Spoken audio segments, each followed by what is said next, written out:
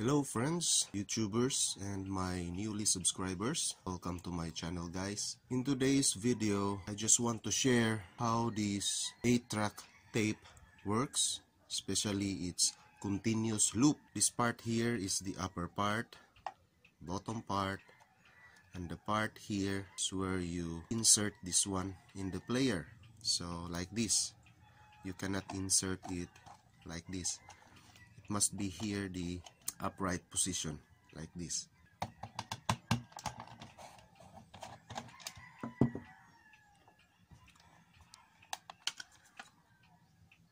So here it is guys, and in this video let's talk here about the loop. So as you can see, it is a continuous loop. It has no starting point and it has no end. It is continuous loop. As you can see here, this is the pinch ruler, and if we try to look at the bottom part, there's no connection here that it will turn this one. The part that will turn this is this pinch ruler. It has a capstan here that will turn this pinch ruler, and with the tape like this, see?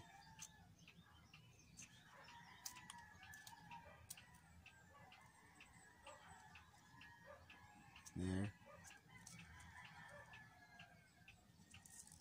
This is how it works, how to loop the tape. This one here is the reel. As you can see, the reel guys, it has a slant part here. This is not a straight, this is slant. The slant part works as a guide for the tape, the center tape that will pop out here. So you can see this tape, it pops out on the center. When this one turns, it will pop out there.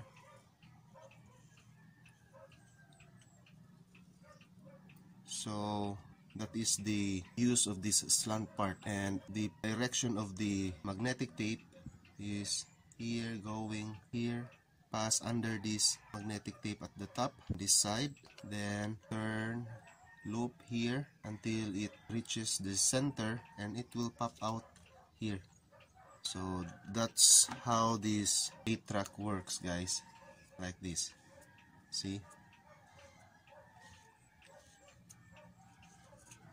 It will loop, but it will pop out in the center because of this reel here. It's like a funnel, it's letter V. So the magnetic tape on the center will slide going out. So this is now the result. So this is a continuous loop. So that's all how this loop of a 8-track works, and just stay updated guys for another episode about 8-track. So that's all. Hope you subscribe to my channel. Thanks for watching guys.